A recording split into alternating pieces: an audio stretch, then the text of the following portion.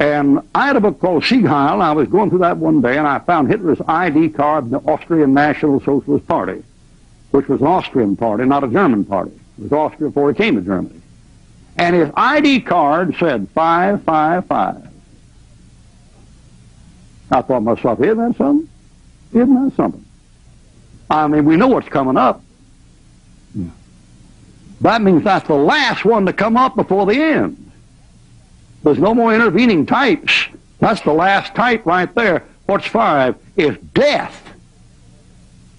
They had a skull up here and crossbones.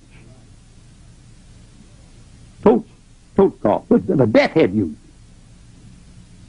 He comes up here. Now that's a strange thing. 555, 666. You know what it shows me?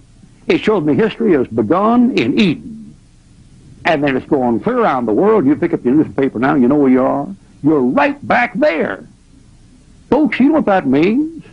That means whatever you got to do, you better get the thing in gear and get the thing on the floorboard, because you haven't got any time left. You're back in Genesis 2. There's no place else to go. Where are you going to go? Genesis 1? That's the creation. You can't go there. Whatever you're going to do for the Lord, you better get the thing done, man. You haven't got 10 years.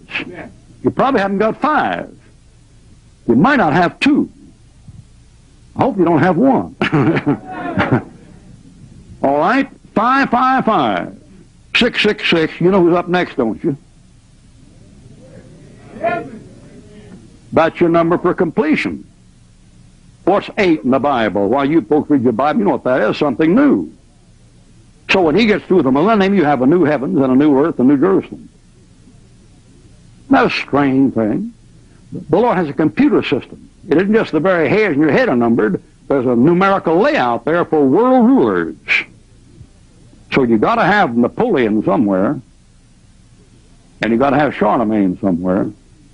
You got to have Constantine somewhere, and you got to have Caesar somewhere. And every one of them is anti-Semitic, connected with Rome. The beast is like a leopard with iron teeth. Caesar, Rome, anti-Semitic. Constantine, Rome, anti-Semitic. Charlemagne, Holy Roman Emperor, anti-Semitic. Napoleon, anti-Semitic. Hitler, anti-Semitic. Antichrist, anti-Semitic.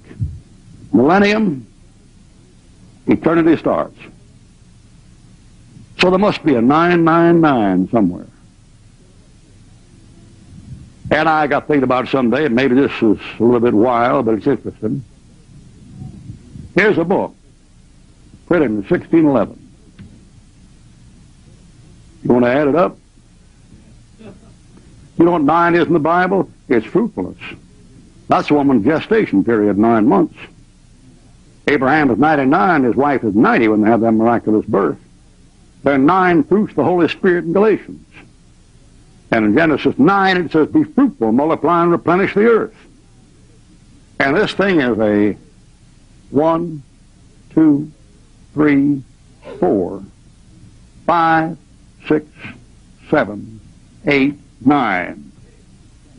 Just by accident, you see. 1, 2, 3, 4, 5, 6, 7, 8, 9. 9, 9, 9. What the book says? Heaven and earth shall pass away, but my word shall not. My word shall